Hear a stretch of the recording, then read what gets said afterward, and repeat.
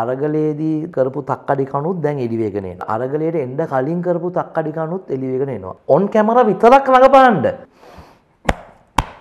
ඔය කොච්චර ලොකු ටෝක් දැම්මත් ඇඳුම් කලිසම් ගලවලා බැලුවොත් එහෙම ඉනේ සුර තියෙනවා 180ක් ඉන්නවා මේ රටේ. මේ රටට කෙල වෙනවා කිය අපි කිව්වා. මොකද මෙහෙත් සීනි කේස් එක ආවා. ඔය දුන්නේ අන්දරේලා සපෝට් කරනවා ඒවට. දුනමසිරා දේසිනසුනෝ මොකක් හරි එකක්. ඒ කියන්නේ මගේ රෙද්දික් ගලවනවා. තාම අපි ගෝත්‍රි නෑ. ලංකාවේ ආටිස්ලා දේවාල ගානේ ගිහිල්ලා වොයිස් කට් දෙනවා මේ දේවාලෙට එන්න කියලා. අරගලේ හිටිය විමුක්තිම කාන්තාව ටෙලිෆෝන් එකෙන් ඡන්දෙ ඉල්ලුවා. යනවා ඇති. එතකොට ওই භූමියේ හිටිය බැට්ටලා රැට්ටලා කැට්ටලා මුට්ටලා එකෙක්වත් කවුරු පෙණී හිටින්නේ නැහැ. ඒ කාලේ අන්දරේ එකෙක් හිටියට දැන් ඉන්න රජ කෙනෙකුට අන්දරේ තොගයක් ඕනේ. කඩේ යන තලන බටු කන බත් කන පාන් කන ගිහාන් ෆර්නෑන්ඩෝනේ. රජ්ජුරුව බුඩිසම් වුණාම රටම බුඩිසම්. රජ්ජුරුව මිත්‍යාවට ගියාම රටම මිත්‍යාව. ලෝකයේ විහිළු ඉවසනවා. මෙහිම වෙන්නේ ඇයි ආටිස්ට්ලට? ෂුබුඩි හෙෂි හයිටෝ වේදෝ ෆෝරෝ. Lines and Beyond රාමගත සීමා මායිමෙන් ඔබට ජනක කුඹුකගේ සමග සැරිසරමු.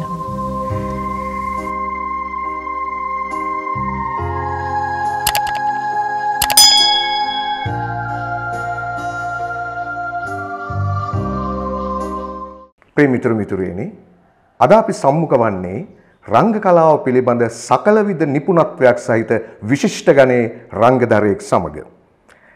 එමනම් මම හිතන්නේ අටුවාටිකා ටිප්පණි කිසිවක් අවශ්‍ය නැහැ. අපි කෙලින්ම කතාවට බහිමු. මේ ඒඩ්‍රියන් කැමිල් ප්‍රනාන්දු මහතා. පොඩි නිකන් අවුලක් වගේ වුණාද එහෙම කිව්වම. හරි එමනම් අපි ඔබ ආදරය කරන නම කෙලින්ම කියමුකෝ. මේ තමයි ගිහාන් ප්‍රනාන්දු මහතා. ආයිබන් ගිහාන්. ආයිබන් ජනක. අපි ඔබ අතිශය ආදරයෙන් ගෞරවයෙන් සහ සෙනෙහසින් යුක්තව ලයින්ස් ඇන්ඩ් බියොන්ඩ් රසික කුලකේ වෙනුවෙන් පිළිගන්නවා. බොහොම ස්තුතියි මට ආරාධනා කරාට. මම හිතන්නේ කාලයක් තිස්සේ තිබිච්ච සාකච්ඡාවක අවසානයේ කොහොම හරි හම්බුණානේ. ගිහාන්ට මතකද මේ අපි මුලින්ම හම්බ වෙච්ච කාලේ? ඔව් මුලින්ම හම්බෙච්ච කාලේ දැන් අපි මේ හුඟක් අය කියනවනේ මේ නාට්‍ය ක්ෂේත්‍රයට එන අය කියනවනේ මුලින් අපි මාර කට්ටක් කෑවේ. අපි හරි දුක් විඳා කියලා වගේ කෑල්ලක් දානවනේ. මෙහෙම පාන් කෑල්ල මෙහෙම කෑවා. මම නම් ප්ලේන්ටිය ගැහුවා.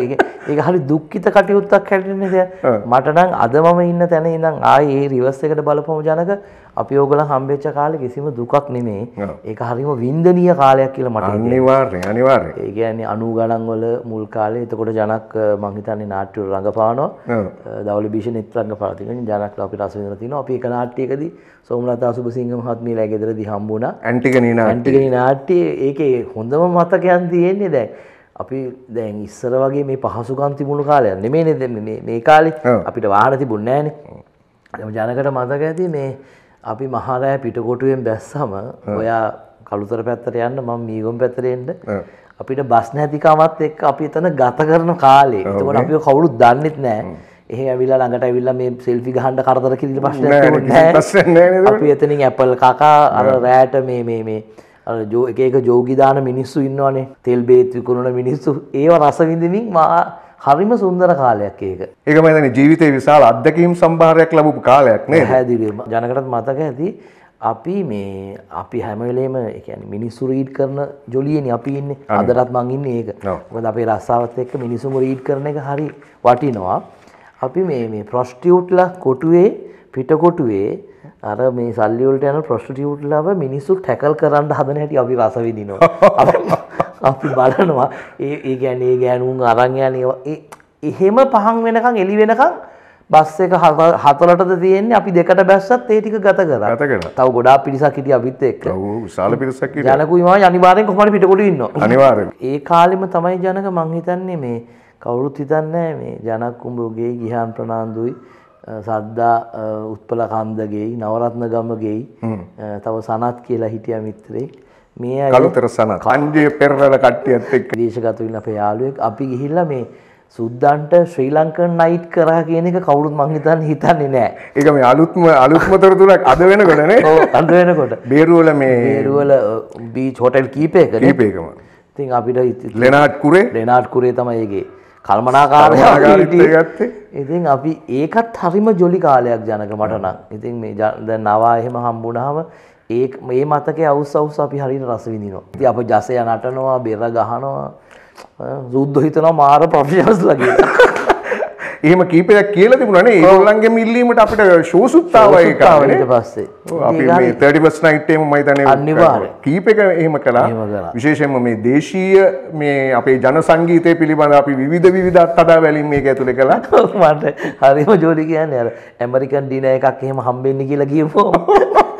සංජය පෙරරල කට්ටියත් එක්ක අපි කල්පනා ඇමරිකන් ඩිනර් මොකද්ද කියලා. ඊට පස්සේ සුපුයි පානුයි ගෙනත් දුන්න ගමන් ඇති වෙන්න පාන් කනවා ඩිනර් කන්න පිට නැති ගන්නට මිදි හරිම රසවින්ද කාලයක්. ඒක තමයි. ගිහන් මම මේ රසවින්දනයත් එක්ක මම මෙහෙම ප්‍රශ්නයක් ඔබෙන් අහනවා. මේ දැන් අපේ මිත්‍රකමට මචංකමට අවුරුදු 30ක වගේ කාලයක් ගත වෙලා තියෙනවානේ. එතකොට දැන් මම ගිහන් එක්ක ඒ වැඩ කරනකොට ඇන්ටිගනී කරනකොට ඔබ ඒකේ ප්‍රධාන භූමිකාවක් නිරූපණය කළා. මම ක්‍රියෝන්ගේ භූමිකාව නිරූපණය කළා.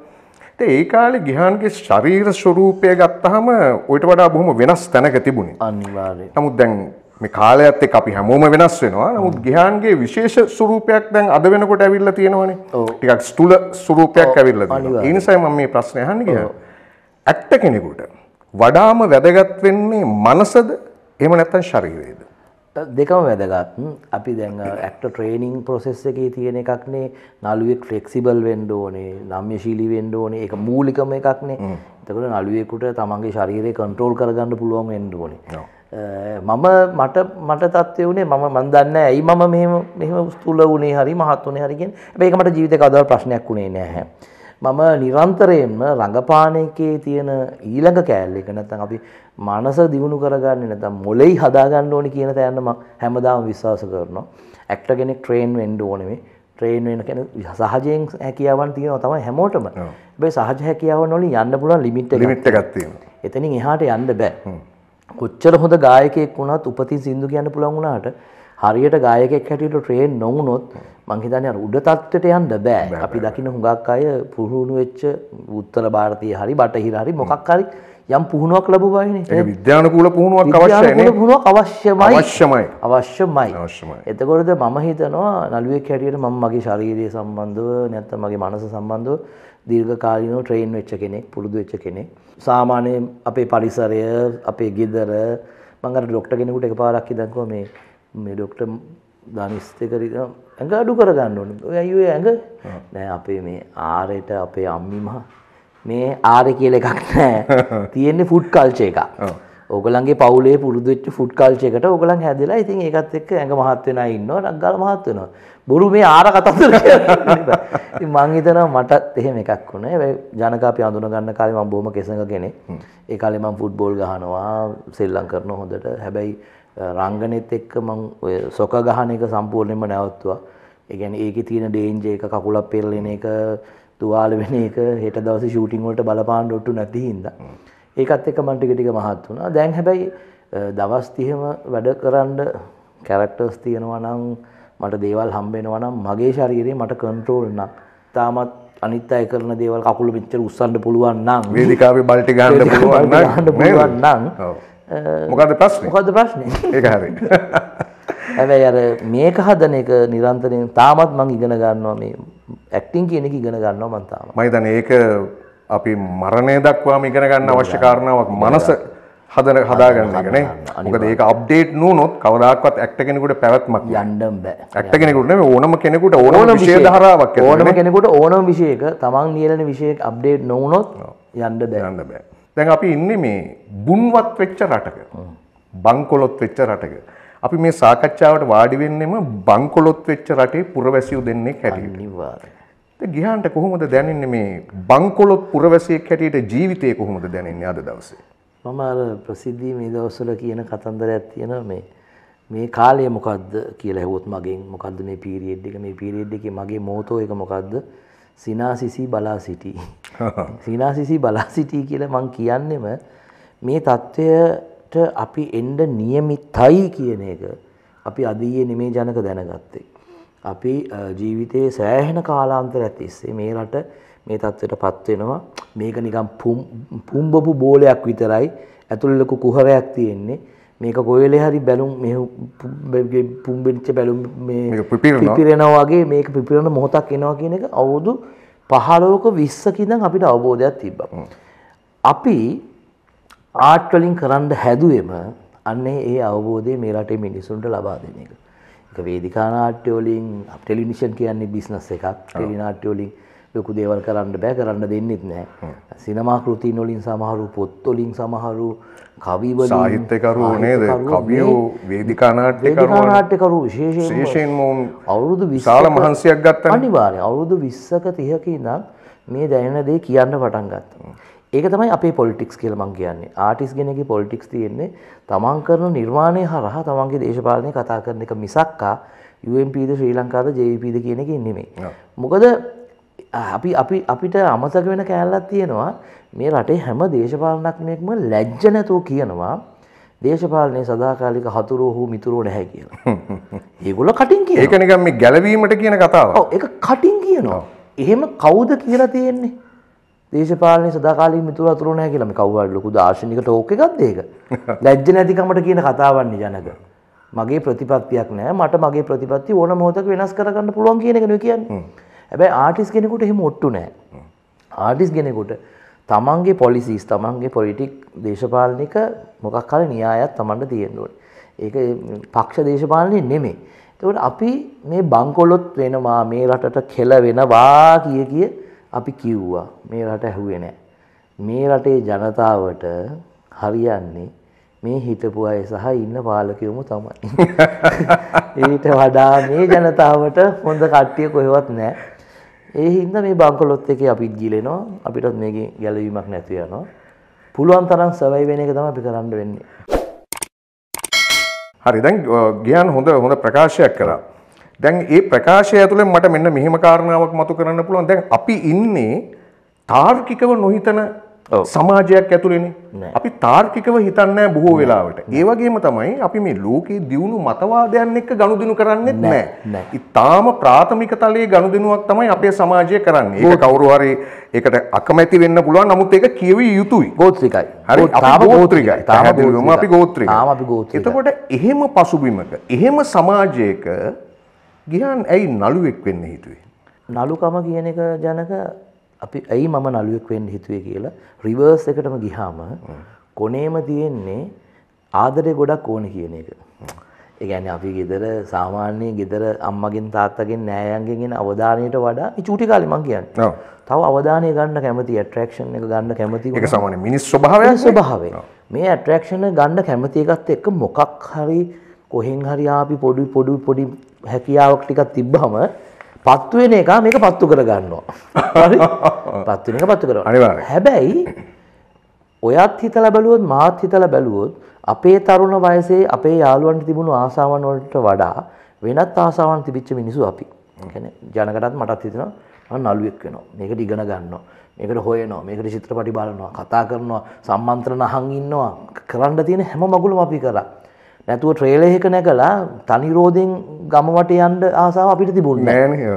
ඒකත් අවධානය ගන්න එකක් නේ. නැද්ද? එතකොට අපේ වර්ෂන් එක වෙනස්. අපි කැමතිදී වෙනස්. ඒ හින්දා තමයි ආදරේ හොයාගෙන තමයි නළුවෙක් වුනේ. හැබැයි නළුවෙක් වුණාට පස්සේ තේරිච්ච කාරණාවක් තමයි ලෝකයේ තියෙන වාසනාවන්තම රස්සාව මේක. මේකට තරම් වාසනාවක් අය කොහෙවත් නැහැ. මිනිසුන් අපිට නිරූපණය කරන්න පුළුවන්. තව මිනිසුන්ගේ හැඩ, තල, සිතුවිලි අපිට අරන් අපේ එකක් වගේ පෙන්වන්න අයිතියක් වෙන කිසි රස්සාවක නැහැ. හරිද? අපේ රස්සාව කරන ඉදී පාවිච්චි කරන ටැක්ටික්ස් ටික තමයි ලෝකේ ජනප්‍රිය වෙන හැම මිනිහම පාවිච්චි කරන හැම වෘත්තියකම. හොඳ ෆාදර් කෙනෙක් කියන්නේ හොඳ ඇක්ටර් කෙනෙක්. හොඳ දොස්තර කියන්නේ හොඳ ඇක්ටර් කෙනෙක්. හොඳ ලෝයර් කියන්නේ ඇක්ටර්, හොඳ දේශපාලනඥයෙක් කියන්නේ හොඳම ඇක්ටර් කෙනෙක්. හරි? එතකොට අපි මේක වෘත්තියක් හැටියට හදාරමින් මේක එන්ජොයි කරනවා.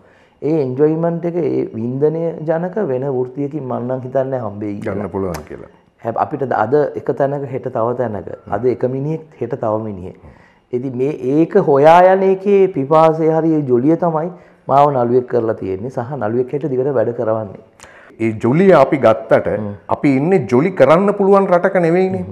එතකොට ගියාන්ට බයක් දැනෙන්නේ නැද්ද? නිකන් හිතෙන්නේ නැද්ද කොයි වෙලාවකරි මම මෙහෙම නූනනම් මට වෙන රටකට ගිහිල්ලා මීට වඩා හොඳ ජීවිතයක් ගත කරන්න තිබුණා නේද?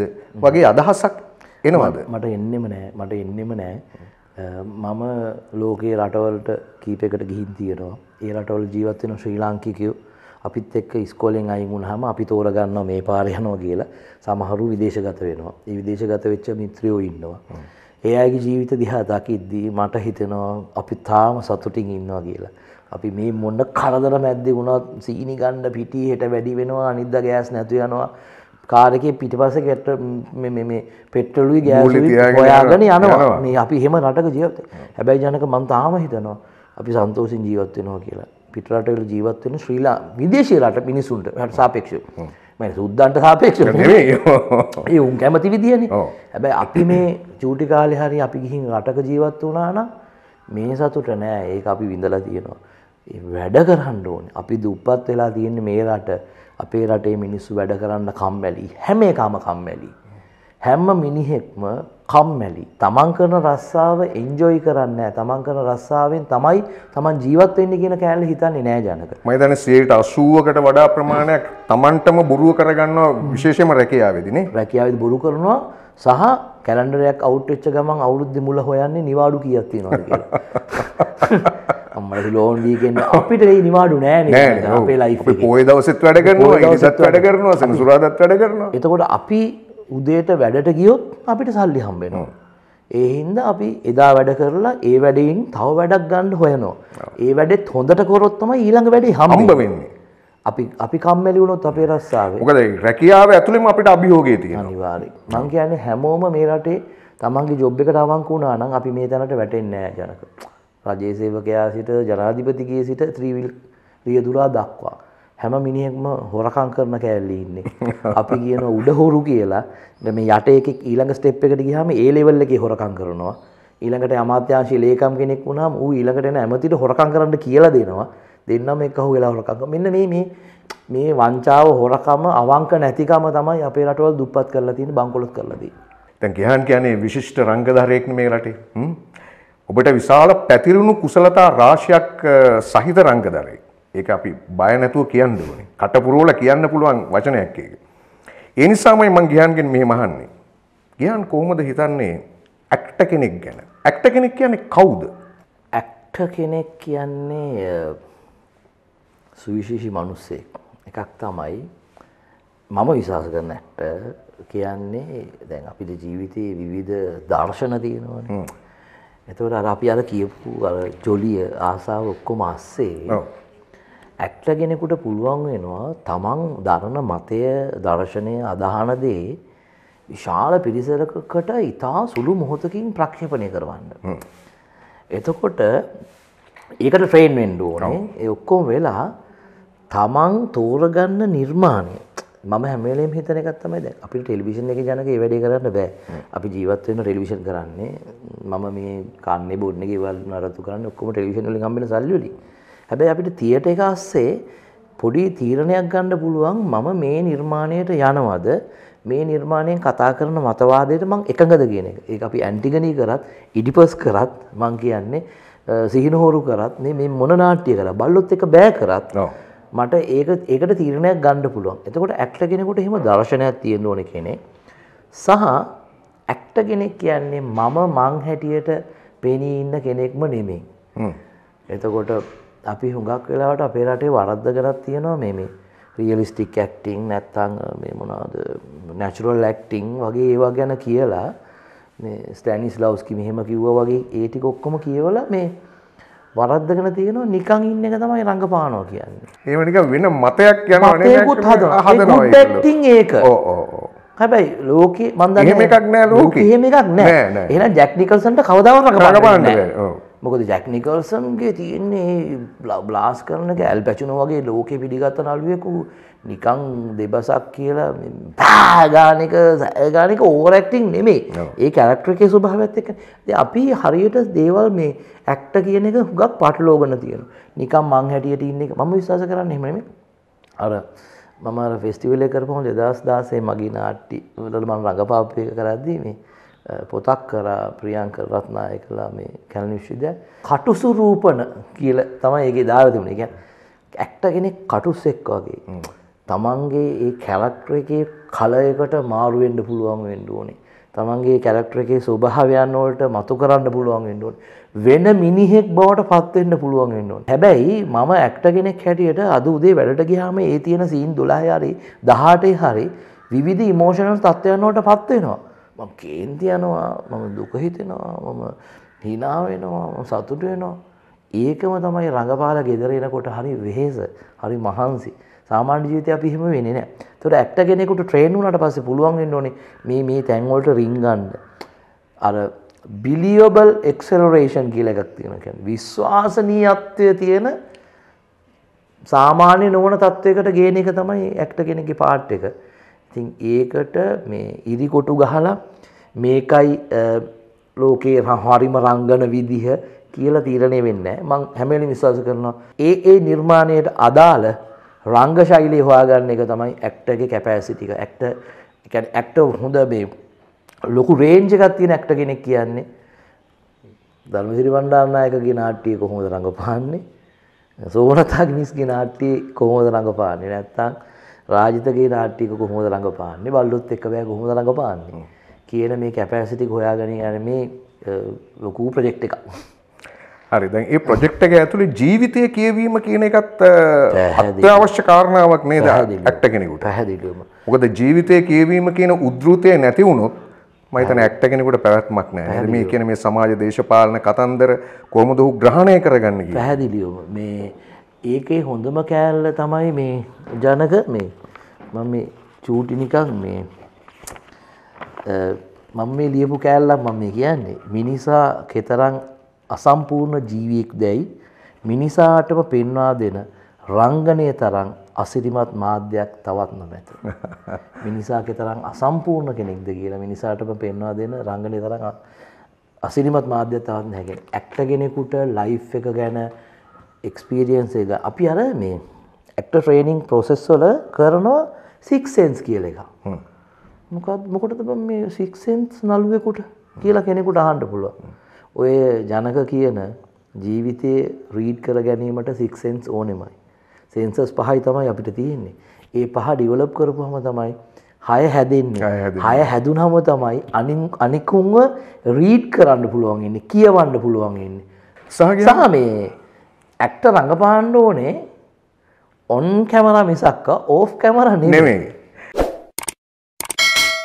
දැන් ප්‍රශ්නයක් තියෙනවා හැබැයි ගිහන් මේ බොහෝ අය රඟපාන්නේ ඔන් කැමරා නෙවෙයි ඕෆ් කැමරා.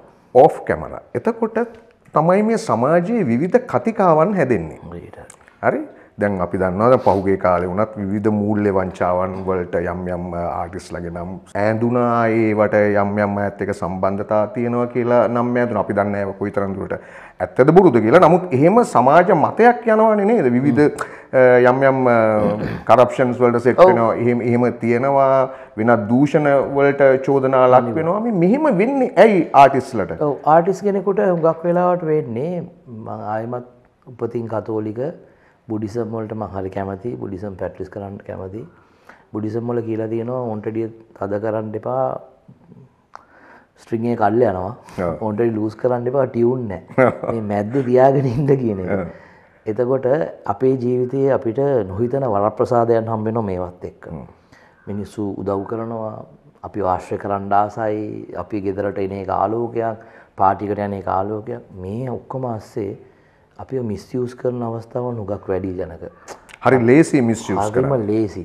මාත් එක්ක පින්තූර ගන්න මිනිස්සු මං අඳුරන්නේ නැහැ. හැබැයි මට පින්තූර ගන්න කෙනෙක් ආපුවම යාව රිජෙක්ට් කරන්න බෑ. හැබැයි මේ පින්තූර ගත්ත එක මේ රටේ පට්ටපල් හොරෙක් වුණොත් හෙට නැත්තම් කුඩු ගේන මිනිහෙක් වුණොත් මට ඒකට වග කියන්න බෑ. මම ඒක දන්නේ නැහැ. හැබැයි ඒ වුණත් ලංකාවේ රංගන ශිල්පීන් හරි නැත්තම් සෙලිබ්‍රිටිස්ලා ගායකයෝ ක්‍රීඩකයෝ ඔය කවුරුණත් තමන්ගේ ලයිෆ් එක හරි පරිස්සමින් ගෙනියන්න දැනගන්න ඕනේ. මම ජීවත් වෙන්නේ හුඟක් වෙලාවට මේ අනිකා ගැන සැකේ. ඒ කියන්නේ ඒ සැකේ මම හැම වෙලෙම සැකේ වාසිය තියලා තියෙනවා. මොකද මම මේ වෙලාවේ මෙතනට යූස් වෙනවද? මේ පාටියකට එන්න කියනවා. අපි යනවා කොහේ හරි ඇපාර්ට්මන්ට් එකකට. අපි ලෝකයේ තියෙන දරුණුතම මත්පැන් මත්ද්‍රව්‍ය පාවිච්චි කරනවා. මේ පාවිච්චි කරන මොහොතක මොකක් හරි ප්‍රශ්නයක් වුණොත් එතන අර ඉන්න 20ම කවුරුත් දන්නේ නැහැ. පහුවෙන්ද උදේ නිවුස් එක යන්නේ පත්තරේ channel ඔක්කොම වල උදේම පළවෙනිම නිවුස් එක හැටියට කියවන්නේ ගිහාන් ප්‍රනාන්දු අහවල් තැන මෙහෙම කුඩු සමග ගිහාන් දැලේ හරි මොකක් හරි මේක යන්නේ. එතකොට ඒ එතනින් ගැලවෙන්න අපිට සාමාන්‍ය මිනිහෙකුට වඩා හුඟක් පරිස්සම් වෙන්න වෙයි. කවුරු හරි කෙනෙක් අපේ බර්ත්ඩේ පාටියක් ස්පොන්සර් කරනවා කිව්ව පළියට එයා කවුද කියලා හොයන්නේ බලන්නේ නැතුව එයාට ඉඩ දුන්නොත් ඒකේ every action has a reaction කියලා බුදුහාමුදුරුවෝ නිව්ටන් දෙන්නම කිව්වා වගේ ඒකෙත් ප්‍රතිඵලය අනිවාර්යෙන් එනවා. සාමාන්‍ය ජීවිතේ රංගපානවා කියන කෑල්ල ගත්තනේ ජනක.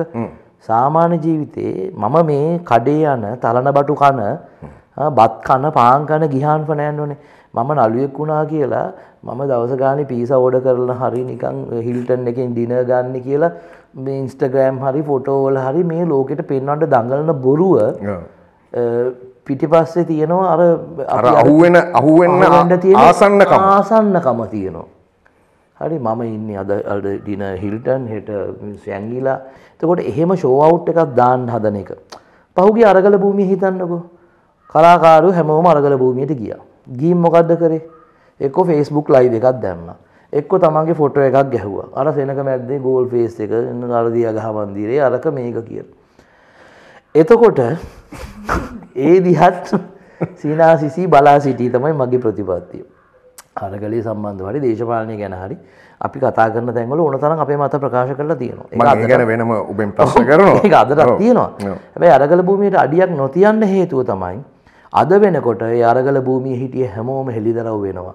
ඒ හෙලිදරව්වේ මේ ගොඩට ගිහාන් ෆර්නෑන්ඩෝ වැටෙනවට මම කැමති නැහැ. ඒ කියන්නේ මම පිට රටේ ඉන්න මිනිස්සුන්ගෙන් මේ අරගලයේ වෙනුවෙන් සල්ලි ගෙන්න ගත්තද නැද්ද ඒ මුකුත් අදාළ නැහැ. එහෙම කරප්ටඩ් වෙච්ච තැනක අපි හිටියා කියලා දැනගත්තම අපිවත් ඒ ගොඩට තමයි වැටෙන්නේ. එතකොට ওই භූමියේ හිටිය බැට්ටලා රැට්ටලා කැට්ටලා මුට්ටලා එකෙක්වත් කවුරුත් අපි වෙනින් පෙනී හිටින්නේ නැහැ. අද ඒ අය කොහෙද ගිහින් හිටගෙන තියෙන්නේ? එතකොට ඒ බොරුවට මේ රට රැවටෙනවා. ඔන් කැමරා විතරක් රඟපාන්න. ඕෆ් කැමරා රඟපාන්න එපා මං කියන්නේ. ඕෆ් කැමරා රඟපාන්න එපා. ඒක මිනිස්සුන්ව රවට්ටන එකක්. ඕෆ් කැමරා අඬන්න පුළුවන්. ඕෆ් කැමරා දුක් වෙන්න පුළුවන්. ටෝන් වෙනස් වෙන්න පුළුවන්.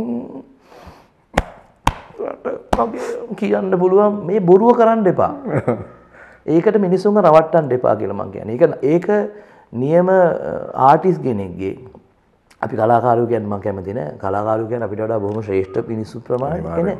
අපි ඒ වුණාට මේ ආර්ට් වලින් ජීවත් වෙන මිනිස්සුනේ. ඒතකොට ආටිස්ට් කියලා කැලලවත් පාවිච්චි කරමුකෝ. ආටිස්ට් කෙනෙකුට ඒක තරම් නොවේ. ඒකේ ප්‍රතිපාක විඳින්න වෙනවාමයි. every action has a reaction. යුද්ධය කියලා කියන්නේ දේශපාලනික කාරණාවක් නේ. මේ විලාපයකින් තොර යුද්ධයක් නෑ ලෝකේ කොහෙවත්. ජීවිත හානිම තමයි. දැන් මේ වෙනකොට යුක්‍රේනයේ දහස් ගණන් මිනිස්සු මැරෙනවා. මුළු යුක්‍රේනෙම අන්ධකාරය තියෙන්නේ. දැන් මේ ඕක අපිට ටිකක් දුරයිනේ. දැන් අපිට බොහොම ළඟ සමීපම යුද්ධයක් තිබුණානේ අවුරුදු 30ක. එතකොට මේ 30 ඇතුළේ තිබුණේ විලාපයනේ. හැබැයි මේ විලාපයට ආශිර්වාද කරලා අපේ සමහර කලාකරුවන් ආශිර්වාද පහන්පත්තු කරා. සමහර ස්වාමින් වහන්සේලා සමග පහන්පත්තු කළා. එතකොට දැන් මම කියන්නේ දැන් ආටිස්ට් කෙනෙකුට පුළුවන් ද එහෙම කිසිම ආකාරයක ඒක දේශපාලනික තලයේ ප්‍රශ්නයක් නිසා ඒකට සම්බන්ධ වෙන්න ඒ වෙනුවෙන් ආශිර්වාද පවත්වන්න ආටිස්ට්ලාට පුළුවන් සහ මේකේ දෛවයේ සරදමක් කියන්නේ ඒ පත්තු කරපු අයම ඒ කාලේ ඒගොල්ලෝ රජ පෙළපත් වෙනුවෙන් ස්තෝත්‍ර ගායනා කළා නායකයින් රජපුටුවල වාඩි කරන්න උත්සාහ කළා ඒ අයම මේ වර්තමාන අරගල භූමියට ඇවිල්ලා sorry අපිට වැරදුනා කියලා කිව්වා. එහෙම මේ තක්කඩිකම ගැන ගිහන් මොකද්ද අදහස් කරන්නේ සහ මේ දැන් අරගලයක් පෝස්ට්මෝටම් එකක් නේ දැන් අද වෙනකොට. අනිවාර්යයෙන්. ඒ පෝස්ට්මෝටම් එක ගැන මොකද්ද ගිහන් ඒ කියන්නේ දැන් අරගලයේ කරපු තක්කඩි කණුත් දැන් එළි වෙගෙන එනවා. ඒතර අරගලයට එන්න කලින් කරපු තක්කඩි කණුත් එළි වෙගෙන එනවා. එතකොට හැම මොහොතකම ලංකාවේ බොහෝ ආටිස්ලා හරි අවස්ථාවාදී ජනක මට හිතෙන්නේ. දේශපාලනයට නැත්නම් දේශපාලනඥයෙක්ට කිට්ටු වෙන්නෙම Tamanට වාසියක් ගන්න, Tamanට ගෙයක් ගන්න, තනතුරක් ගන්න, වාහනයක් ගන්න, ඩ්‍රයිවර් කෙනෙක් එක්ක වාහනයක් ගන්න මේ වගේ හරිම ලාභ බොළඳ අදහස් වලට. හැබැයි ඒකට මේ සිස්ටම් එකේ ඇතුලේ අනිත් පැත්තෙන් හම්බෙන රිටර්න් එකත් හරි දරුණුයි. සමහර ආටිස්ලාට පහුගිය කාලේ පාරේ බහලා යන්න බෑ. පාරක් අයිනේ ෂූට් කරන්න බෑ. මිනිස්සු ඇවිල්ලා බැනලා යන තැනට ආවා. මොකද මිනිස්සු එච්චර ස්ට්‍රෝං වුණා. සාමාන්‍ය මිනිස්සු.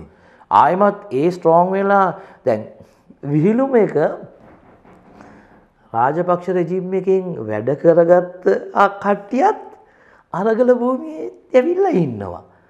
ඊට පස්සේ ඒගොල්ලෝ ජීවිත කාලෙම රාජපක්ෂ විරෝධීන් වගේ හැසිරුණා වගේ තමයි මෙතන හැසිරෙන්නේ. ආයේ ඒක විකුණලා තව කොහේ හරි රටවල් කීපයකින් හරි ඉන්න ජාතිවාදී හැඟීම් අර පිටරට ගියාම හරි ශ්‍රී ලාංකීය මානසිකත්වයක් එනවනේ. එතකොට මෙහි ඉන්න විශ්වාස කරන්න පුළුවන් ඒ උන්ට ඩොලර් රෙවනවා තමන්ගේ හෘද සාක්ෂිය නේද මකා ගන්න අපිට ඉන්න බෑ. හැබැයි උඹලා මේක කරගෙන ඵලයන් අපේ රට රැක ගන්න ඕනේ මල්ලි කියලා වගේ වල තියෙනවනේ. හැබැයි ඒවයිනුත් වාසි ගත්ත මේ කියන මම කියන සමහර මේ ආටිස්ලා කවුරු හරි චැලෙන්ජ් කරනවා නම් අරගල භූමියේ හිටිය 1 සිට 25 යනකම් ආටිස්ලා ඇයි මෙතන හිටියේ කියලා කියන්න කියලා මට පුළුවන් ඒව ලියන්න. ඒගොල්ලෝගේ යටි අරමුණු හුඟක් මම හෙළිදරව් කරගෙන තියෙනවා මගේ මිත්‍රයෝ හරහා ලෝකේ ඉන්න මිත්‍රයෝ හරහා මේ රටේ ඉන්න මිත්‍රයෝ හරහා ඒගොල්ලෝ එතන රණ්ඩු කරපු හැටි අවධානය ගන්න පොර කාපු හැටි පොලිම් පැනපු හැටි පොලිසියට කියලා බලෙන් ගස්ස ගන්න හදපු හැටි ඒගොල්ලෝ එක්කම හිටපු අය දැන් වමාරනවා පාපොච්චාරණය කරනවා. ඒක තක්කඩිකම් මම තමයි. ඒකට වෙන වචනයක් නැහැ ජනක කියන්න.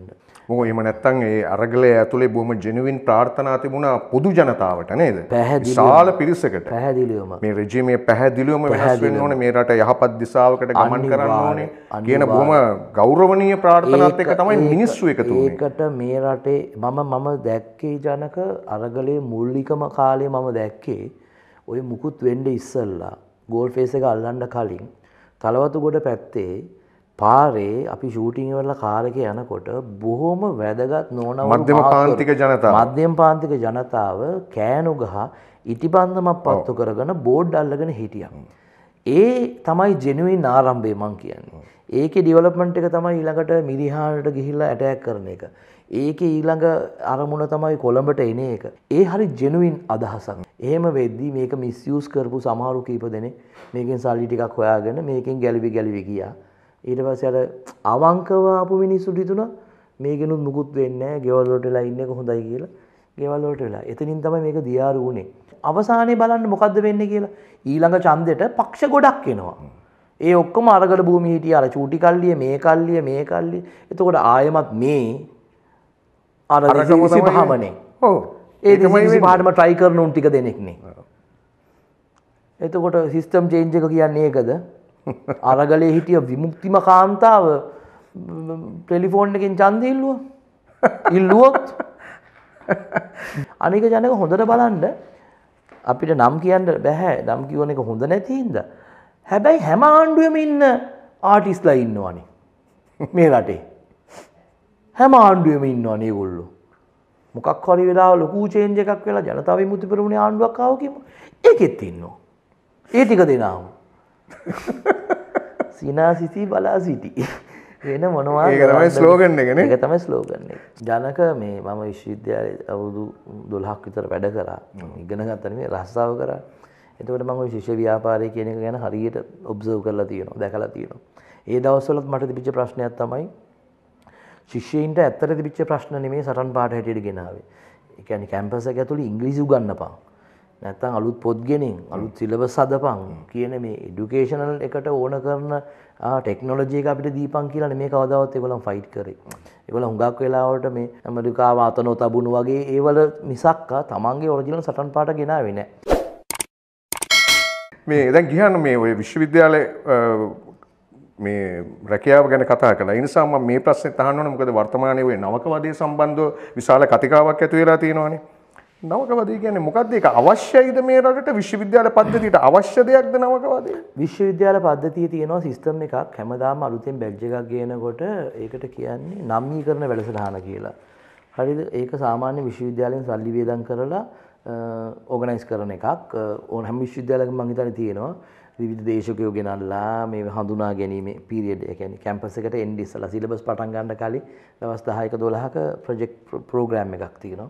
ඒකට ඇවිල්ලා අඳුන ගන්නවා සින්දු කියන්න පුළුවන් නැත්තම් එතකොට පරණ ස්ටුඩන්ට්ස්ලා ඒගොල්ලන් වෙනින් ෂෝස් කරනවා මේ ප්‍රමාණවත් කියලා මං කියන්නේ අඳුන ගන්නවා නම් ආයෙමත් තියෙන්නේ අර අපේ ශ්‍රී ලාංකීය අභිමානීය කුහක මෙන්ටැලිටි එක තමයි මතුවෙන්නේ. තව එකෙකු ඉවසන්න බැරිකම ඌ ඊට වැඩිය මට වැඩිය අපිට වඩා හොඳ පර්ෆියුම් එකක් ගහන් එන එකෙක්. නැත්තම් මේ ඉන්නේ මේ ලංකාවේ ළමයි ලංකාවේ මිනිස්සුන්ට රැග් වෙන්න කියලා අලුතෙන් කෑල්ලක් නෑ ජනක. රැග් වෙලාම තමයි ඉන්නේ නේද? වෙලාම ඉන්නේ බස් එකේ නැග්ගත් රැග් වෙලා හැම මොහොතකම ලයිෆ් එකේ අපේ රැග් කෑල්ලක් නේ තියෙන්නේ. ඉතින් අනිත් එක ඇයි මොකද්ද මට තේරෙන්නේ නෑ. තව එකෙකු පීඩාවට පත් කරලා ලබන්න පුළුවන් සතුට මොකද්ද කියන එක මට තේරෙන්නේ නෑ. විහිළුවක් කරන එක නැත්තම් මේ සින්දුවක් කියන්න කියන එක අනික මොකක් හරි ජෝක් එකක් දාන එක කල්චර් එකක් හැටියට මේක ලම් පවත්වාන් ආවා නම් ඒක නිකන් සම්ප්‍රදායක් හැටියට කරන්න ඕනෙම කියලා හිතෙනවනම් පවත්වාන් ආවට කමක් නැහැ. හැබැයි ලිංගික හිංසනයන් වලට ලක් කරන එක ඒ තමන්ව මිනිහෙක්ගේ ජීවිතේ විනාශම කරන්න පුළුවන් නේද ඔය එකකින් මං කියන්නේ. අපි ඒක හිතන්නේ නැහැ නේද? එන පෞරුෂයක් තියෙන මිනිස්සෙක් එනවා. ඒ මිනිස්සයාගේ පෞරුෂයේ බිඳුවටම බස්සපුවාම පළවෙනි මාස දෙක තුන ඇතුළත ඌ අර විශ්වවිද්‍යාලය ඉතුරු ගත කෙනා අවුරුදු 4ම මේක උට බලපාන්න පුළුවන්. කවුරු හරි කියනවා නම් නෑ යා යාළු වුණා අපිත් එක්ක හිතවත් වුණා.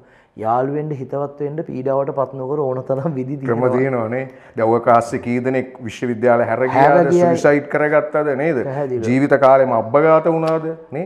ලෝකේ දැන් ලෝකේ අපි දන්නවනේ දැන් දියුණු විශ්වවිද්‍යාල පද්ධතීන් වල කිසි තැනක මෙහෙම එකක් නැහැ. රැග් කියන එක කියලාමයි දන්නේ නැහැ. දැන් ඒක හොඳම උදාහරණ තමයි ලංකාවෙන් විදේශගත වෙන විදේශ අධ්‍යාපනයට ගත වෙන කිසිදු දරුවෙකුට එහෙම එකක් නැහැ. ඌ හොඳට පිළිගන්නවා. හොඳට පිළිගන්නවා. ඒක මහා දැවැන්ත පිළිගැනීමක් ඒක. අපේ කල්චර් එකටම බලුත් එක්ක වරෙන් කියලා ඒ පිළිගැනීම. එහෙම එකක් තියෙන්නේ. අපේ රටවල් දුප්පත් සල්ලි හින්දා ඩොලර් නැති හින්දාම නෙමෙයි ඔය හිතන විදිහෙම දුප්පත්. හොඳ තැනකට ආවා. ඒ හිතන විදිහේ දුප්පත් නිසා ගෙහන් විශ්වාස කරනවද මේ සිස්ටම් චේන්ජ් එක. සිස්ටම් චේන්ජ් එකක් කියන්නේ අපි ආකල්පමය වශයෙන් මේ තියෙන ප්‍රාථමික තැන ඉඳලා ඉතා දියුණු තැනකට වේගෙන් තල්ලු වෙන එකනේ. ඒක මේ ආර්ට් වලට කරන්න පුළුවන්ද කියලා. මේ චින්තනමය වෙනස ආර්ට් වලට කරන්න පුළුවන්ද කියලා විශ්වාස කරනවා. ආර්ට් වලින් සපෝට් කරන්න පුළුවන්. ආර්ට් වලට 100% කරන්න බෑ. ආර්ට් වලින් සපෝට් කරන්න පුළුවන්. දැන් අපේ චින්තනමය වෙනසේ මූලිකම එක මොකක්ද දන්නවද? ඉස්සෙල්ලාම මේ මිත්‍යාව අතරින්න ඕනේ. හරිද? මිත්‍යාව කියන එක අතහැරියේ නැත්තම් මුකුත්ම කරගන්න බෑනේ. අද විදේශීය රටවල ඉඳන් එන සමහර මිනිස්සු මෙහි යාට එහෙ අපලයි කියලා මෙහි ඇවිල්ලා රුපියල් ලක්ෂයකමාරක් විතර දීලා ඉනේ සුරයක් බැඳගෙන යනවා. හරි සුරේ බඳින මිනිස්සයාගේ සුරේ බඳින කෙනා කියමුකෝ දැන් බඳින්න යන කෙනා මේ අයියාද ඔයා බඳින්නේ නෑ අම්මනේ කලින් කරේ අම්මා එයා අසනීපයි එයා එක්තැන් වෙලා යකෝ සුරේ බඳින එකත් එක්තැන් වෙලා හරි මේ සිස්ටම් එකේ රජා සිට හිඟන්නා දක්වා මිත්‍යාවට අහු වෙලා තියෙනවා. ජනක මේක නැති කරන කන්නම් අපේ රට සිස්ටම් චේන්ජ් කරන්න බෑ. ඔය කොච්චර ලොකු ටෝක් දැම්මත් ඇඳුම් කලිසම් ගලවලා බැලුවොත් එහෙම ඉනේ සුර තියෙනවා 180ක් ඉන්නවා මේ රටේ. නැද්ද කියලා බලන්න. ඇයි? Tamanට Taman ගැන විශ්වාසයක් නැහැ. කවුරු හරි මතුරලා දෙන බොරු තෙල් ටිකකට හරි පොල් තෙල් ටිකකට හරි තහඩු කැහැල්ලකට හරි Tamanගේ ජීවිතේ යට කරලා. එතකොට මේක මරු කපටින්ට, තක්කඩින්ට. උදේ ඉඳන් ටීවී එක බලන්න.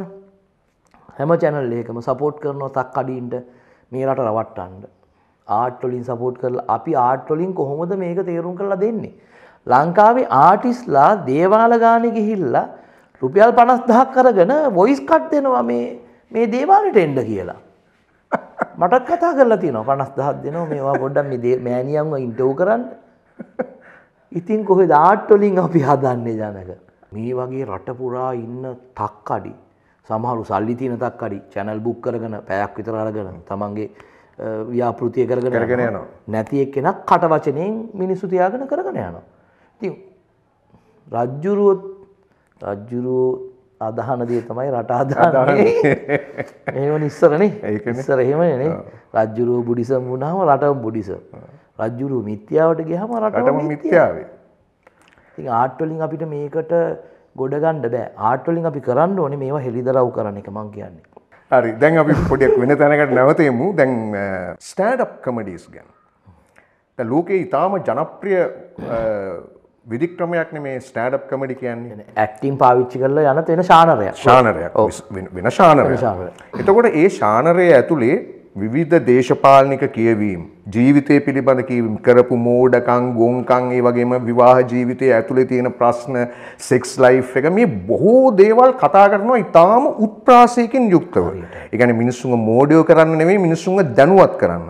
දැන් අපි දන්නවා මේ ඇකඩමි ඇවෝඩ්ස් ගත්ත නළුවෙක් ඉන්නවා, විශිෂ්ටතම රංගධරයෙක්, රොබින් විලියම්ස් කියන්නේත් හොඳ ස්ටෑන්ඩ් අප් කමෙඩියන් කෙනෙක්. හැබැයි දැන් ජීවතුන් අතර නෑ, ඔව් සුයිසයිඩ් කරගන්නවා. දැන් වර්තමානයට එනකොට මේ මගේ නම් වාසකම් කීපයක් තියෙනවා. දැන් කෙවින් හාර්ට්, ජෙරි සේස්ෆීල්ඩ්, ටෙරි ෆැටර්, මයික් බිබ්ලිගන්, එමි ෂූමර් වගේ අය. දැන් ඒවා ඒ ගොල්ලන්ගේ මේ ස්ටෑන්ඩ් අප් කමෙඩි හරිම ඉහළයි. ඒ විතරක් නෙමෙයි, දැන් අපි මේ ඇක්ටර්ස්ලා හැටියට දකින විල් ස්මිත්, එඩි මර්ෆි, මේ ජේමි ෆොක්ස්, මේගොල්ලන් අපි පස්සේ දකින්නවනේ මේකට. කොටින්ම කියනවා නම් මිස්ටර් බීන්ගේ ස්ටෑන්ඩ් අප් තමයි ඉස්සෙල්ලම තියෙන්නේ. ඔක්ස්ෆර්ඩ් එකේ කරපු ස්ටෑන්ඩ් අප් තියෙන්නේ. ඒවා. ඉතින් ඒක ඒ වගේම බිල් කොස්බි තාමත් කරනවානේ. පුටුවක ඉඳගෙන හරි ස්ටෑන්ඩ් අප් කරනවා. ඒක වෙන ශානරයක්. අපේ රටට අහුවෙච්ච නැති. ඒ කියන්නේ අපේ රට තාම අපේ රටේ තාම ඒක ප්‍රචලිත වෙච්ච නැති. ලෝකේ හොඳට සල්ලි හොයන්න පුළුවන්. ලෝකේ ජනප්‍රියම මාධ්‍යයක්, විෂයක් ඉන්දියාවේ පවා. ඒ කියන්නේ ඉන්දියාවේ ස්ටෑන්ඩ් අප් කමීඩියන්ස්ලා ලංකාවට ඇවිල්ලා පර්ෆෝම් කරනවා. මම බලන්න ගිහින් තියෙනවා ඉන්දියාවේ අය. ඉතින් අර කියන්න වගේ අපේ රටේ ජනක මේ ස්ටෑන්ඩ් අප්ුයි ඉවෙන්ට්ුයි පටලෝගන තියෙනවා. හරිද? ඒ කියන්නේ ස්ටෑන්ඩ් අප් කියන්නේ ජනක කිව්වා වගේ තමන්ගේ ලයිෆ් එක ගැන, දේශපාලනය ගැන, සමාජීය කාරණා, ආගම ගැන, සෙක්ස් ගැන, මේවා ගැන බොහොම උත්ප්‍රාසයෙන්. හැබැයි දැන් ඒක එක කෑල්ලක් මට මම දකිනවා. ඒ කියන ඒවා දැන් මම ලංකාවේ පොඩ්ඩක් හොයමින් යනවා. අවුරුදු 10ක 15ක ඉඳන් මම තැන් තැන් වල ස්ටෑන්ඩ් අප් කරනවා. ඒකෙදි අර ලෝකේ ඒ අත්දැකීම් අරගෙන මට පහළ වෙච්ච එකක් නෙමෙයි. ලෝකේ අත්දැකීම් අරගෙන මම මේ කතා කරනවා. ඒක එක තැනක ඔය හියුමන් රිලේෂන්ෂිප්ස් ගැන කතා කරද්දී මම කතා කරනවා මගේ බිරිඳ ගැන. මම මගේ බිරිඳගේ ස්වභාවයන්, හැසිරීම්, ගෑණියෙක් හැටියට ඒක මම ගත කරද්දී විඳින දේවල්. මම ඒ දේවල් කියනවා. ඔඩියන්ස් එක hina වෙන්නේ ඇයි? ඔඩියන්ස් එකේ ගෑනුත් hina වෙනවා. මිනිසුත් hina වෙනවා. හරි? ඇයි hina වෙන්නේ? අර හැම ගෑණියෙක්ගේම මේ ගෑණිගේ මේ කැලේ ටික තියෙන හින්දා. ඒ හැම පිරිමියෙක්ම ගෑනුන්ගේ ඒ ක්වොලිටි හින්දා අපහසුතාවයට පත් වෙන හින්දා. එතකොට මේ ලයිෆ් එක්ස්පීරියන්ස් එක නිදහසේ ගේන එක නැත්තම් කිව්වොත් රටේ දේශපාලනය ගැන මට හිතෙන ඇත්ත කියන එක මේක සකසලා මම කියන්නේ මේවා ස්ක්‍රිප්ට් සකසලා පර්ෆෝම් කරන එක හරිම ජොලි එකක්. සහයි තාම අමාරු වැඩක්. මම ඒක මම අඳුරන හැම ලංකාවේ නළුවෙකුටම මම කියන්නේ ස්ටෑන්ඩ් අප් ප්‍රැක්ටිස් කරපන්.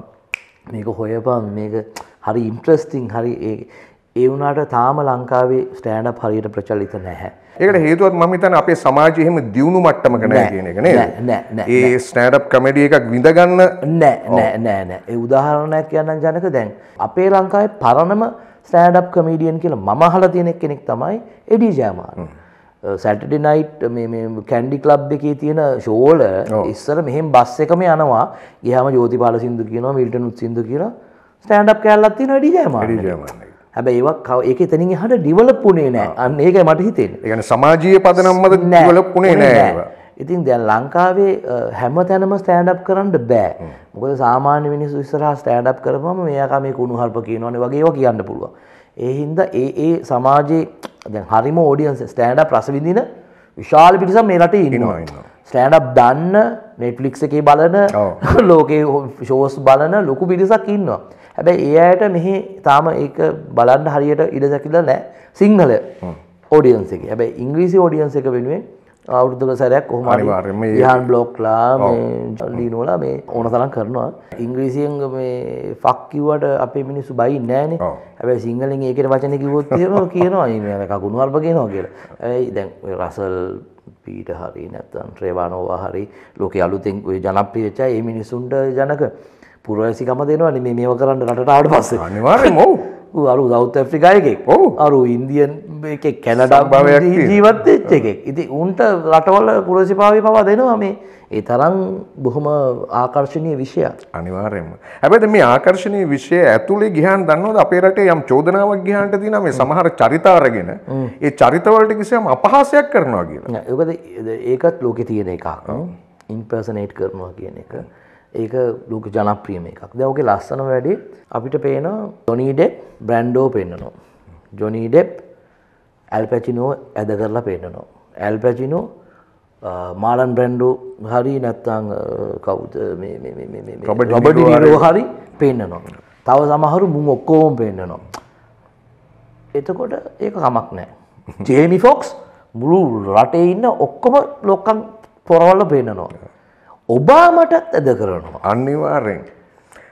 විශේෂයෙන්ම මේ රොබින් විලියම්ස් එහෙම ඉතා බරපතල විදියට මේ තමන්ගේ දේශපාලන නායකින්ව ඉමිටේට් කරනවා.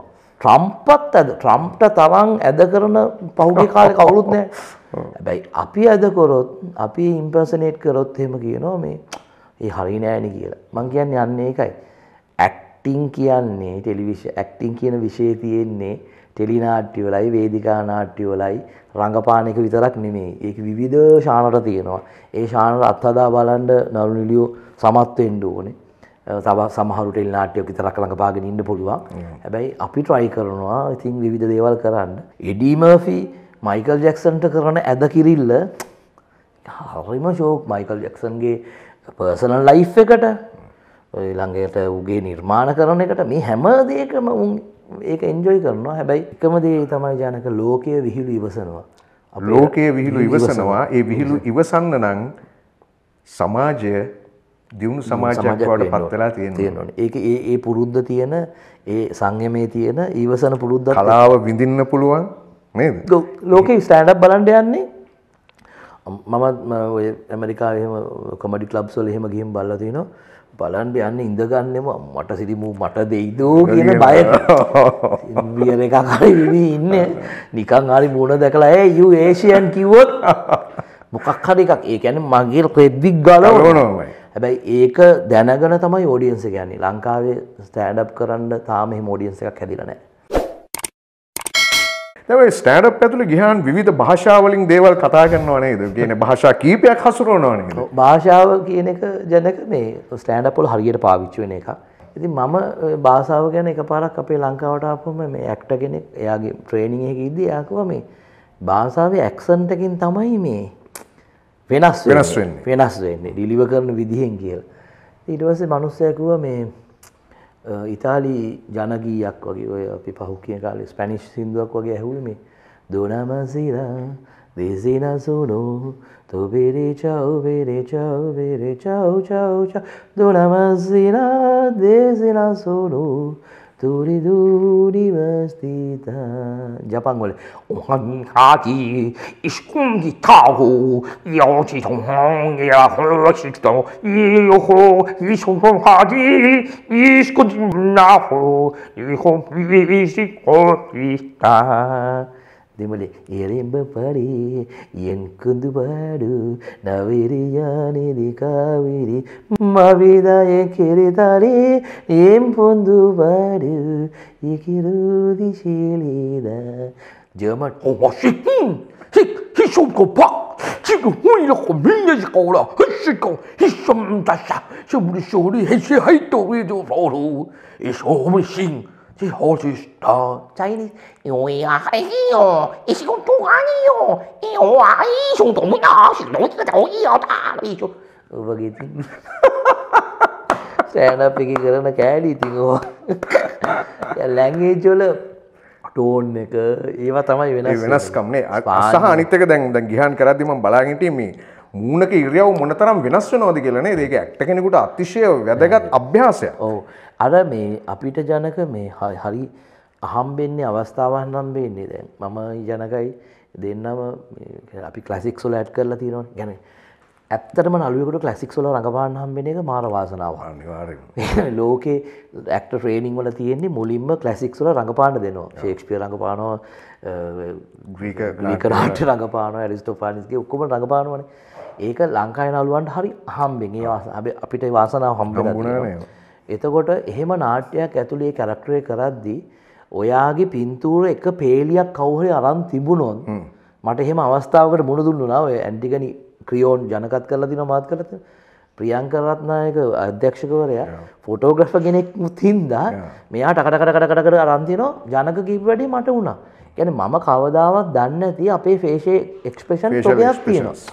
ඒ එක්ස්ප්‍රෙෂන් එළියට පයින්න නම් ට්‍රේන් වෙන්න ඕනේ. ඒක කැප්චර් වෙන්න ඕනේ නේ. ඔව් ඒක ට්‍රේන් වෙන්න එපා ඊළඟට. සහ ඒකේ ඉනර් කෑල්ල තියෙන්න එපා. ඔන්න ඕක තමයි ඇක්ටිං වල අල්ලගන්න හුඟක් අයට අමතක වෙන්නේ. කියන්නේ ඇතුලෙන් බොරුවට රඟපාවොත් ඒ බොරුවට තමයි එළියට එන්නේ. හැබැයි එක දිගට ඔයා ඇන්ටිගනි කරන ෆොටෝ ටිකක් අරන් දෙමුණා අම්මලා සිරි මම මෙහෙම කරේ නෑනේ. හැබැයි ඒ තමයි ඇතුලේ ජනක කියන එක්කෙනාගෙන් ඩෙවලොප් වෙලා මූණේ පේන කෑල්ල. ඉතින් මේ ඒක ආයෙමත් ප්‍රාතිහාරයක්ම තමයි. අනිවාර්යයෙන්. දැන් ඔය ප්‍රාතිහාරය දැන් ඔයා ඔය ප්‍රාතිහාරය පෑවට දැන් ඔය තාම අධ්‍යයනයක් සහිතවනේ මේ කරන්න ගියා. අනිවාර්යයෙන්. හැබැයි ඔයා දන්නවද ලංකාවේ කිසිම අධ්‍යයනයක් නැතුව මේ ස්ටෑන්ඩ් අප් කමෙඩි කරන කණ්ඩායමක් ඉන්නවා කියලා. ඒ අය තමයි ඔය විවිධ මේ අපත දේශපාලඥයින් පසුපස ගිහිල්ලා ඔවුන්ගේ වේදිකාවල් වලට නැගලා පොඩි නිකන් ස්ටෑන්ඩ් අප් කමෙඩි වගේ ඒවා කරනවා. නිකන් මයික් එකක් අරගෙන ඔවුන්ට ස්තෝත්‍ර කියනවා. ඒවා දැකලා නැද්ද? ඒවා ස්ටෑන්ඩ් අප් කමෙඩි. ඒක මං හිතන්නේ ඒක ආර්ට් වලින් ඒකට මුලින්ම ඇටැක් කරා නේද සයිමන් ඩාව ගත්ත එක. යනවා ඇති. මේ සුබසායසේගේ ඕකම තමයිනේ තාම රිපීට් වෙන්නේ. අර මනෝරත්නගේ අන්දරේලා නාට්‍යයේ කියලා එක තැනක මේ අන්දරේලා තොගයක් ඕනි කියලා දැන් ඉන්න රජවරුට. කියන්නේ ඒ කාලේ අන්දරේ එකෙක් හිටියට දැන් ඉන්න රජ කෙනෙකුට අන්දරේලා තොගයක් ඕනි කියලා. මේ අන්දරේ කියන්නේ ආටිස්ට් කෙනෙක් නේ? ඔව් හොඳ ආටිස්ට් කෙනෙක් අන්දරේ කියන්නේ. හොඳ ස්ටෑන්ඩ් අප් කමෙඩියන් කෙනෙක් නේ. ඒ වෙලේ දෙනවනේ මේවට උන්දානේ. මේ මොකද්ද සීනි කේස් එක ආවා. ඔව් ටක්කල දුන්නා. මොකද මෙහෙත් සීනි කේස් එක ආවා. ඔය දුන්නේ අන්දරේලා සපෝට් කරනවා ඒවට. අපේ අන්දරේලා. ඉතින් ඒ පෙනී හිටලා ඊළඟට ඒකේ ලැජ්ජම කෑල්ල ජනක අපේ රටේ ආටිස්ට්ලට දේශපාලන මතවාදයක් නැහැ 90%කට වඩා. අද මේ වේදිකාවේ හිටපු ටික ජීවිතේ පිළිගැනීමක් අවධානයක් ලක් නොවුන හැම මොහොතකම කරන්නේ ගිහිලා ජනතා විමුක්ති පෙරමුණේ වේදිකාවෙත් හිට ගන්නවා. ඒතොර එහෙමයි ඉන්න ජනතා විමුක්ති පෙරමුණේ වේදිකාවක මට නම් ගිහින් ඉන්න පොඩ්ඩක් ලැජ්ජයි. දැන් ගිහාන් ෆර්නෑන්ඩෝ කියන්නේ ඕනම චරිතයක තේමා ගුණය. ඊටාම වේගෙන් ග්‍රහණය කරගන්න පුළුවන් රංගදරේ. එතකොට එහෙම රංගදරේකට රිටයර්මන්ට් එකක් තියෙනවද? එහෙම අවශ්‍යයිද? විශ්‍රාමක දිවියක් කියන්නේ දැන් මේ ඩැනියල් ඩේ ලුයිස් විශ්‍රාම යනවා. තව රංගපාන්න කල් තියෙනවා. ඩැනියල් ඩේ ලුයිස් විශ්‍රාම යන්නේ ඩැනියල් ඩේ ලුයිස් කියන්නේ ගොඩාක් චරිත කරලා නැහැ. අතලොස්සයි කරලා තියෙන්නේ. හැබැයි ওই මෙතඩ් ඇක්ටිං කියන එකේ 100%ක්ම ඉඳලා කරපු කෙනෙක්. අනිවාර්යයෙන්. ඒ කියන්නේ අපිට ඒබ්‍රහම් ලින්කන්ම පේනවා. හරි ඔහු කරන අනිත් හැම චරිතයකම වෙනම මිනිහෙක්ව පේනවා. ඒ මිනිස්සයා විශ්‍රාම යන්නේ ජනක මට මේක තව දරන්න බෑ කියලා. ඒ කියන්නේ මොකද මේ කැරක්ටර් එකක් අස්සට ගිහින් වැඩ කරන එක වේසයි. ඒක අවුරුදු 10ක් ඒබ්‍රහම් ලින්කන් කියවන්න පොත් 10 ගාණක් එයා කියවලා තියෙනවලු. අවුරුදු 10ක ප්‍රොජෙක්ට් එකක්. එතකොට ඒ සමුගන්න එක වෙනම එකක්. හැබැයි තව කෙනෙක් මැරෙනකම්ම රංගපානවත් වෙන්න පුළුවන්. මම හිතනවා මට ලාංකික රංගන ශිල්පියෙක් හැටියට විශ්‍රාම දිවියක් අවශ්‍යයි. ඒකට හේතුව තමයි අපිට මේකෙන් ජීවත් වෙන කාලයක් තියෙනවනේ. ඒ ජීවත් වෙන කාලේ සේවිංස් ಜಾති දෙකක් තියෙනවා. එක්කෝ මම සල්ලි එකතු කරගන්න ඕනේ. නැත්නම් මාව බලා ගන්න ළමයි ඉතුරු කරගන්න ඕනේ. ওই දෙකෙන් එකක් කරගන්න බෑ. ඒතකොට මට විශ්වාසයක් ඇති වෙනවා නම් මට ඔය කණ්ඩා දින්න අපි දෙන්නට ඔය මේ ළමයි මොන හරි කරයි කියලා. එතකොට මම හම්බ කරන්න දුක් විඳින්න ඕනේ නැහැ. හැබැයි මට මගේ ජීවිතේ මැරෙනකම්ම මගේ තෘෂ්ණාව ආශාව තියෙනවනේ රඟපාන්න තියෙන පෙරේතකම. ඒක නැතුව යන්නේ නැහනේ. එතකොට එහෙම රඟපෑමකට කමක් නැහැ. හැබැයි ඔෆිෂියලි විශ්‍රාම දිවියකට යන්න ඕනේ කියලා මට හිතුනේම අපේ රටේ අද වෙනකොට අපිට කලින් ජෙනරේෂන් එකේ ඉතා දක්ෂ නළුවන්ව මේ ටෙලිනාට්‍ය සිස්ටම් එක ASCII පත් කරන අපහසුතාවය දැකලා ඒක දරා ගන්න බැරුව මම මගේ ළමයිට කියලා දිනවා මම එහෙම ටෙලිනාට්‍ය එකකට මොනවා හරි රඟපාන්න යනවා දැක්කොත් කකුල් දෙක අල්ල ගෙදර තියන්න යවන්න එපා කියලා. එච්චර අපහසුතාවයට පත් කරනවා ජනක මේ අපේ මේ වර්තමාන මේ ආර්ථිකයට යට වෙච්ච සල්ලි වලට කරන මේ වැඩවල එහෙම කරනවා. දැන් කියන්නේ අපි බොහෝ දේවල් කතා කරානේ. ඒ කියන්නේ මේ මචන්ලා දෙන්නෙක් එකතු වෙලා පැහැදිලිව ජීවිතය පිළිබඳ රංග කලාව පිළිබඳ දේශපාලනය පිළිබඳ මේ බොහෝ කරුණු කාරණා කතා කළා. මම හිතන්නේ ඒවා සමාජයට ඉතාම වැදගත් වෙයි කියලා. දැන් මේක ඇතුලේ මට මෙහෙම අහන්න හිතුණා ගියාන්ගෙන්. දැන් අපිට ජීවිතයේ සමහර දේවල් මේ මිස් වෙච්ච දේවල් තියෙනවානේ. එහෙම මිස් වෙච්ච දෙයක් ගිහන්ට ආපහු ගන්න හම්බුණා. මොකද්ද මුලින්ම ඇදලා ගන්නෙ? මට මිස් වෙච්ච දෙයක් නැහැ.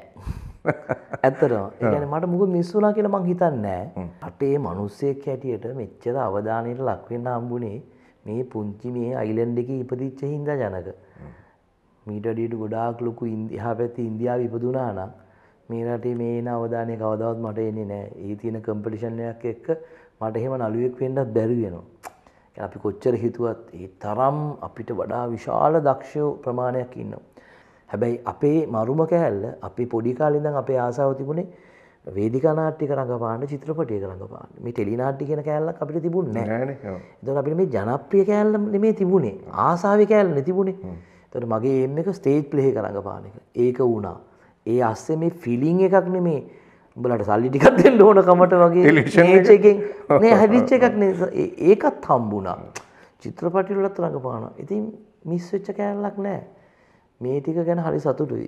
මම කියන්නේ මොකද මම හැම වෙලේම විශ්වාස කරන්නේ මේ මොහොතේ සතුටින් ඉන්න ඕනේ. හරි. එහෙමනම් ගිහන්ගේ ජීවිතේ මොකද්ද තේමා පාඨය වෙන්නේ? මේ සතුට මේ හැපිනස් එකත් එක්ක නිරෝගීව තව කාලයක් ඉන්න මුණුපුරුවන් රස විඳින්න. මුණුපුරෝ කියන්නේ දැන් 100 කෙනෙක් බවට පත් වෙලා ඉන්නවා කියන එක නේ. 100 තව ඉතින් 2 3 වෙන්න පුළුවන්. ඒක කියන්නේ ඒ සඳෑ සමය ඒගොල්ලොන් එක්ක ඉන්න තියෙනවා නම් හරි ජොලි කියලා මට හිතෙනවා. මොකද හැම වෙලේම හැම 100 කෙනෙක්ම ආච්චි කෙනෙක්ම නිකන් අපි හැවලා බැලුවොත් තමන්ගේ දරුවෝ පෙට් කරන්න හම්බෙන කාලේ හරි අඩුයි මේ ජීවිතේ. අපිට අපේ ළමයින්ව පෙට් කරන්න හම්බෙන්නේ අපි හම්බු කරන්න ඕනේ ගෙවල් හදන්න ඕනේ. හැබැයි අපි සඳෑ සමයේ අපිට පෙට් කරන්න හම්බෙනවා උන්ගේ ළමයිව. ඒක තමයි මම නම් දැකලා තියෙන්නේ හරිම ඒක මරු නේද? හරිම ජොලි රිලේෂන්ෂිප් එක ඒක. ඒක ඒගොල්ලෝ ආස විදියට ඒක හැදෙන්න බලන් ඉන්න එක උන් කරන හොර අතින් අල්ලගෙන නර්සරි ගෙනියන 100 කෙනෙක් මාර සතුටින් ඒක කරන්න කියලා මට නම් හිතෙන්නේ. ඒකට ආසයි ඒ සමයට. අර ජනක කියනා වගේ මේ වගේ හොඳ යාළුවෝ හම්බෙලා කතා බහ කරන්න, මදු විතක් ගහන්න, කයියක් ගහන්න, ලෝකේ බලපු දේවල් ෂෙයා කරගන්න ඉස්සරහට එහෙම ඉන්න තියෙනවා නම් මරු. එච්චරයි. හරි ගියන්නේ එහෙමනම් දැන් අපි වැඩසටහන නිමා කරන තැනට ඇවිල්ලා ඉන්නේ. හැබැයි අද වැඩසටහන නිමා කරන්නේ මම නෙවෙයි ඔයා. හරි? කැමති තැනකින්, කැමති පොතකින් වෙන්න පුළුවන්, කැමති පාඨයකින් වෙන්න පුළුවන්, නාට්‍යක දිබසකින් වෙන්න පුළුවන්, කැමති උපුටනයක් අරගෙන මේ ලයින්ස් ඇන්ඩ් බියොන්ඩ් අද අපේ මේ සාකච්ඡාව නිමා කරන්න කියන යතුර මම බාර දෙනවා ගිහාන්ට. හැබැයි ඊට කලින් මම ස්තුතිවන්ත වෙනවා මේ වැඩසටහනට සහභාගී වීම ගැන වටිනා කාලය කැප කළා. ඔබ ඊටාම කාර්යබහුල තැනක මේ වෙලාවක ඉන්නේ. ඉතින් ඒකෙන් වියුක්ත වෙලා අපිත් එක්ක මේ එකතු පහදු වුණාට මේ මචං සම්බන්ධයට ගුණ වුණාට මගේ අවංකාදර ස්තුතිය ප්‍රකාශ කරනවා. ජයන් ජයම වේවා කියලා. ජයන් ජයම වේවා ජනකටත්. ඉතින් කාලයක් ගිහිලා අපි දෙන්නට මෙහෙම හම්බෙච්ච ලැබිච්ච එක ලොකු දෙයක්. ඉතින් මම හිතනවා මට හිතෙන බොහෝ දේවල් මම කිව්වා. ජනකට අහන්න ඕන දේවල් ඇහුවා. thank you very much. thank you. ඉවර කරන්නම් මේ ඇක්ටිං ගැනමනේ අපේ තියෙන පෙරේතකම. ඉතින් මම ජීවිතේ බොහෝ ආදරය කරන නළුවෙක් ඉන්නවා. Johnny Depp. මේ මම ඔහුගේ ලයිෆ් ස්ටයිල් එකට කැමතියි. ඔහු රඟපාන එකට කැමතියි. ඔහු ජීවිතය ගැන හිතන විදිහට කැමතියි. ඔහු නඩුවකට මුහුණ දෙන්න විදිහටත් මම හරි කැමතියි. ඒක හරිම රසවත්. මේ ඔහු කියලා තියෙනවා you can close your eyes things you don't want to see. ඔබට ඇස් දෙක වහගෙන ඔබට දකින්න ඕන නැති දේවල් නොබල ඉන්න පුළුවන්. but You can't close your heart to things you don't want to feel. ඔබට දැනෙන දේවල් ජීවිතේ ෆීල් වෙන දේවල් නවත්තන්න හෘද වස්තුව නවත්තලා නම් කරන්න බෑ කියලා. ඒකෙන් ඉවර කරනවා. Thank you. එමනම් ජය වේවා.